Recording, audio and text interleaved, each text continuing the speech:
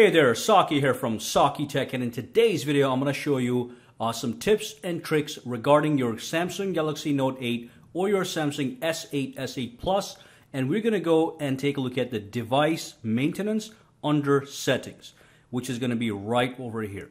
Now this menu here allows you to manage your phone's battery, storage, and memory. So let's go right inside, and there's a couple things I want you to check out really quickly. First and foremost, on the top here you have two buttons. If you do tap this button actually gives you information about your apps. If any of your apps in your smartphone are causing any issues, it's going to get logged right here. For example, I have the MMI Connect application for my Audi car, and looks like it has given me two problems so far. One, it has actually crashed, and number two, it was actually draining some battery, which I looked into and I was able to fix it. So it's a nice thing to come here and look at the apps that might be giving you problems.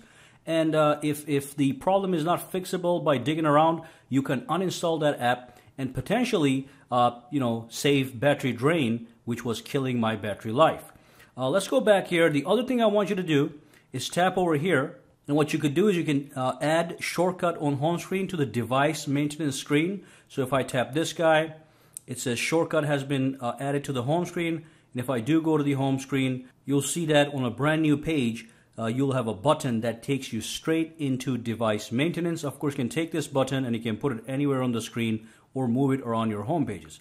So let's go back inside. And the other thing I want you to do is make sure that this device maintenance is up to date. It is usually up to date, but just to check, if you tap here and tap on about device maintenance, you'll see at the bottom here the version on the top here. At the bottom, it's going to say the latest version is already installed. If it is not, there's going to be an update button right here. Just tap it and make sure it's up to date.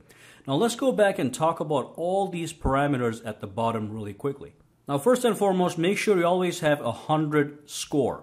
Sometimes you'll see 85, 75, 65, 69, whatever. If that happens, this button will be available. You can tap it and it's going to optimize your phone for maximum performance. But let's go into the battery here. And I want to show you a couple things. So basically here you get some information about your battery, but over here you have something called the power savings mode. Right now it is turned off because the phone is has 60% battery life, so I don't need any power savings mode. But if you were having any problem with your battery life and you wanted to extend your battery life, what you can do a couple things. Even without playing with this option, you can go down here and you can actually tap on save power, and that's going to help you. It's going to put some of the apps that are running in the background to sleep, and it's going to save you some extra battery life. But if you don't want to do that, if you want to save even more battery, you can tap on this mid, and once you tap it, it brings up a window. Now this window is in fact customizable. If you look at it here, it's going to decrease the brightness, it's going to change the screen resolution, it's going to allow the speed limiter to be activated on your CPU. So that's going to actually slow down some of the tasks. And of course you have all these other options. Background network usage is going to go off. That's going to save you battery life. And if you apply this, it's going to give you 2 hours and 9 minutes of extra battery life on top of what I already have. Now what you can do is you can customize this. So you tap on customize, and it's going to take you inside here, and you can say, okay, don't decrease the brightness. I like the brightness, so keep it at none. And the screen resolution, I do like the full HD plus resolution. And then with the speed limiter, maybe you do need the CPU to run at maximum performance, so you can disable that. And once you have customized it, you can tap on apply, and it's going to apply the customized medium power savings option. And of course, it's going to indicate that at the bottom. So just be aware of these little details. The other thing is, if your battery is at 10% or maybe 15%, and you're kind of far away from a charging source, but you need to be able to talk to your friends, family, and also be able to text and browse a little bit, browse the web. What you can do is you can go to maximum power savings mode, and that's going to transform your phone into a really basic black and white interface. So let me show you what that looks like, but it gives you enormous hours of extra battery life. Now, as you can see, it is being applied right now. So let's see what it turns into after this. And we're done. And take a look at what we have. Something very basic. You only have a bunch of apps here that you can access. You can add them by tapping this. So I can have the calculator here and I can access that. As you can see, even the background is black and white, which saves you power on these Super AMOLED displays. But basically, it says over here, your battery life now is 36 hours and 33 minutes, and that's going to allow you to do all these basic things over here. You can even browse the gallery, go to your phone, add some of the other available applications. Now, not all apps are going to be available. You're not going to be able to play games here. That kind of makes sense because the games will eat your battery very fast.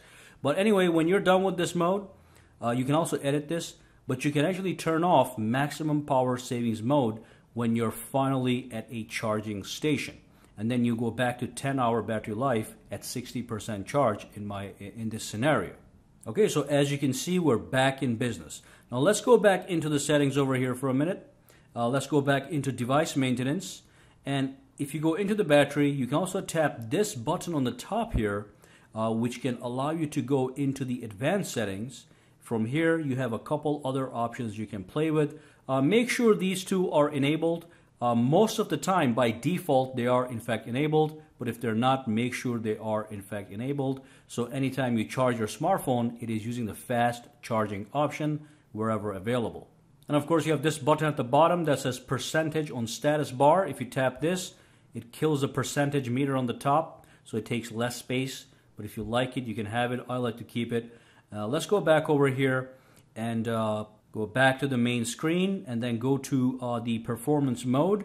This is very straightforward. If you want to play games, you can just switch to the gaming mode. If you're going to be watching movies, just listening to music, you can go to the entertaining mode. And if you just want to max out everything, you go to high performance mode. Now, as you can see, the recommended mode is optimized, and that's where I have it. Now, anytime you're inside of any one of these modes, for example, right now we're at optimized, you can tap on the settings and do some customization on individual modes. So in the optimized mode, I can have the game launcher available. I can have the video enhancer on, which makes the videos look even sharper. And of course, I can tap in and change the resolution of my screen. Now, if I go to the high performance mode, just as an example, as you can see, it's going to increase the brightness, increase the screen resolution, and then everything is maxed out, so there's nothing to customize here. So some of these options are not going to have that, but I recommend that you stay in optimized unless you're specifically about to play a game or do some kind of entertainment. Let's go back here and let's go to the storage. Now here, there's a couple things to do. The best option is, as soon as you come here, if there's any extra space that is being wasted on your smartphone, it's going to say just clean it. So if you tap this guy, it's going to clean things you don't need, and it's going to give you even more extra space for your music, for your photos, just in case you're having problem with your storage space capacity. Otherwise, you really don't have to worry about it. And if you tap here, you can go into storage settings. And of course, this gives you information about your phone's storage, such as total space, available space, the system memory, and it's also doing calculations on what's being used right now and all that good stuff. You can also tap on Explore. That takes you into a file explorer from where you can basically access the entire files on your smartphone. Okay, so this is the file explorer right here. And of course, let's go back over here. If you tap this again, you can tap on Get More Space. Again, it's a breakdown of what's happening on your phone storage-wise. So if I tap on this large files, it shows me what is taking a lot of space on my smartphone. So as you can see, there's a bunch of videos here. Mostly they're video files that are taking a lot of space. And if I realize that it's something I don't need, I can tap this and I can simply delete it. All right, or back it up to cloud. What you can also do is you can do the same thing with unnecessary files. If I tap this guy, you get access to all these useless files. Again, you can select them and delete them and save even more space. So that's a Get More Space option on your smartphone. Okay, and then finally, if you go to the memory here, this is the RAM of your smartphone. If you're using unnecessary RAM, you can tap on Clean and it will get rid of 1.5 gigabytes of RAM for no reason. Now we're doing pretty good here. We have 6 gigabytes of RAM on the Note 8, only 2.8 gigabyte is being used. But if I want even more freedom here, free space here, I can just tap this and it's going to clear even more RAM. It's going to get rid of all these apps in the background that were eating into my memory. Alright guys, so that is the device maintenance.